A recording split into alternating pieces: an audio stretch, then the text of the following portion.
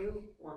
Hello, this is Dr. Mas from Medwell Spine, Knee and Leg Pain Center of Midland Park, located in Bergen County.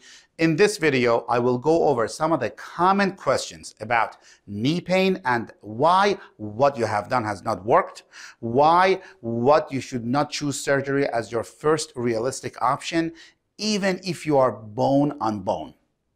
Also, I'm going to go over what you need to do now to reverse your knee arthritis and knee pain.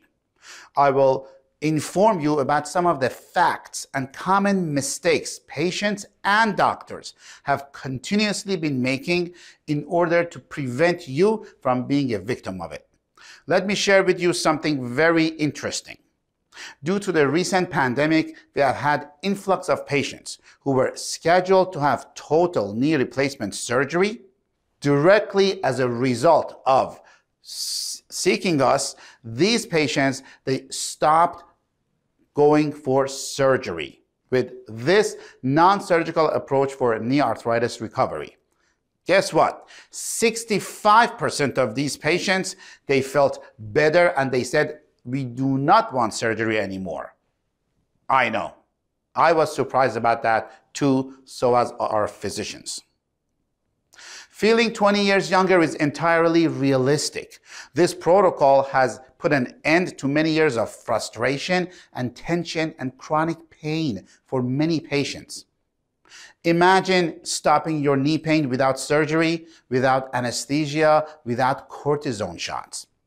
Imagine feeling confident while you're walking or climbing stairs, being able to do the sports that you like to do without feeling your knee is giving away, being able to rise from a sitting position, being able to kneel down, not having trouble getting in and out of the car. These things are entirely possible to be reversed without invasive surgery. Well, in simple terms, the problem is that your joint space in your knee is narrowing, so you may be bone on bone. You have decreased lubrication, increased swelling and inflammation, the supporting ligaments and muscles and tendons and meniscus, they're weak or partially torn. The nerve electrical signaling is not as potent as it was before. So you need nerve energy to make the muscles strong.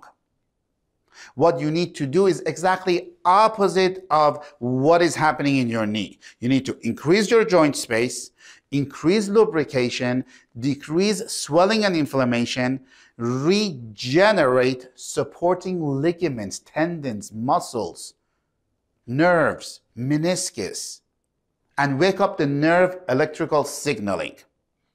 This is what needs to be done for you to get your knee back.